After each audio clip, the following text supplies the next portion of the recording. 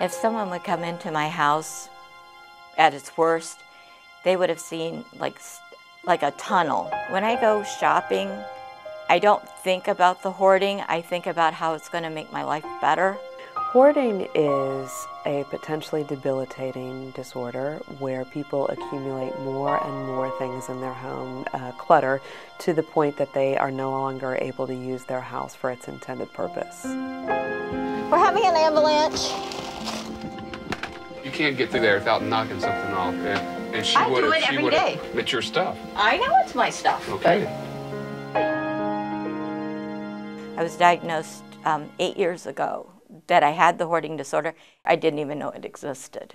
We estimate around 2 million people in the United States alone are impacted by hoarding.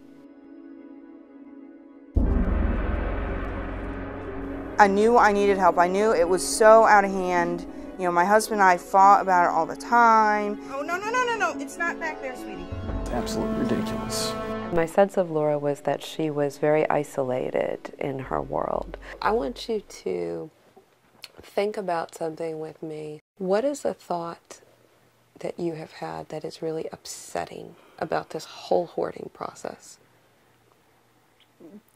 That I'm affecting the kids' lives. I'm affecting the kids' lives. Okay. It's like I've got two parts inside of me.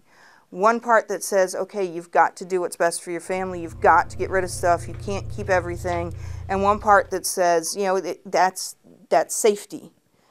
The hold of the obsession of hoarding is incredibly strong, and I like to look at it and explain it as an addictive process.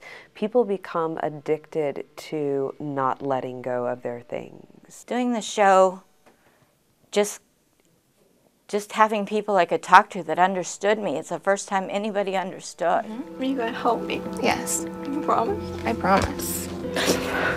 We'll get through this. The public perception of people who hoard is that they are lazy or unmotivated in some way, and that couldn't be less true. We'll do whatever it takes. I know, but what if I can't get rid of it? The people that don't understand it, you really hurt us by telling us we're lazy. We're not. It's hard to be a hoarder.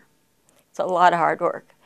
Trying to cook your dinner on a space this big. And now my kitchen's clean.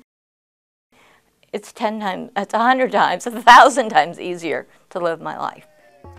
Those two sides are fighting, so that's something that, you know, I know over time I'm going to be dealing with forever, but I need to learn how to keep the correct side winning. Hoarders are always in the process of recovering, and that, you know, it may be a lifelong battle to change their thinking and behaviors, but with the right motivation and the right kind of help and resources, I believe that's possible.